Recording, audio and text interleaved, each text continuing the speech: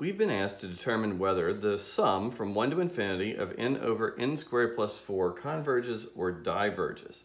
Now this problem is actually one of the examples we were doing in class, and we chose to use the integral test on this one. So if you're just watching this as a YouTube video and you weren't in the class I just referred to, this was one of 8 problems, and we were actually asked to use a list of 8 different ways to tell if a series converges or diverges exactly once. So part of the assignment was assigning particular tests to particular problems in a way that all 8 could be done easily. So I'm going to use the integral test to show that this either converges or diverges, but at the end of the video I'm going to show you another way to answer just this question. Because it's always good to remind ourselves that more than one of our convergence and divergence tests might apply to a problem. But to get started, I know that this improper integral and this series either converge or diverge the same way. So they have the same behavior. So if this improper integral converges, so does this series. If this improper integral diverges, so does the series. So let's just work on this improper integral. I'm going to rewrite it as a limit. And it's worth noting that this function I have here, based upon this, right, just swapping the n's for x's, that this is a continuous function. It's a positive function and it's a decreasing function. It meets all of the requirements of the integral test. And that's really why I'm allowed to do this. Well, looking at the definite integral I have to deal with, I think I can make a substitution.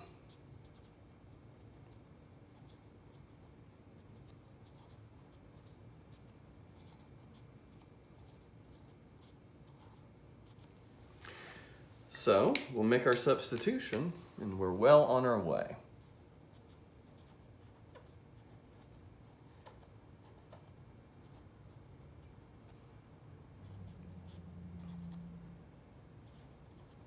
And what I see here are the x's assuredly cancel. I'm going to go and pull a 1/2 out front of the integral and the limit,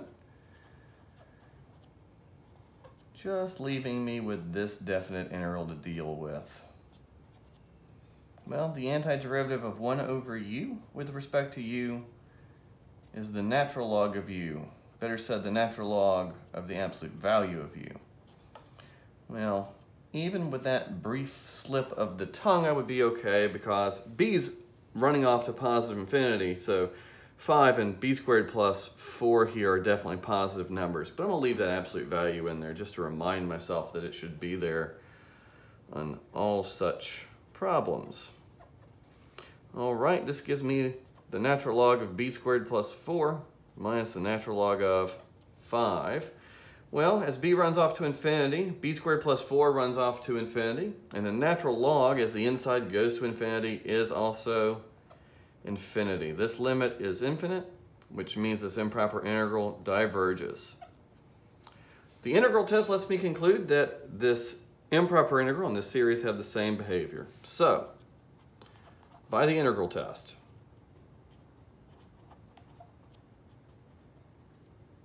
the series, that is the sum from 1 to infinity of n over n squared plus 4, must also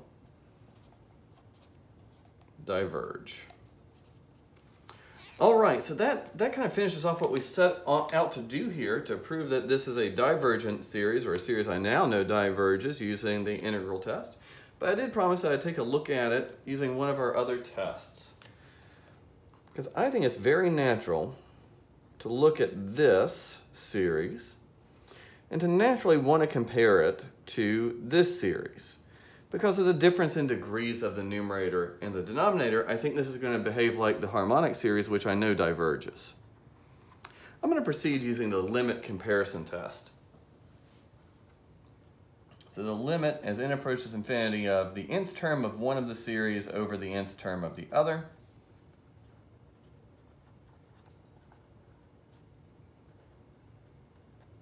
I get 1. And in the conclusion of the limit comparison test, we're told that if we get a value that is larger than 0, then the series we're comparing have to have the same behavior. So both of these series must diverge.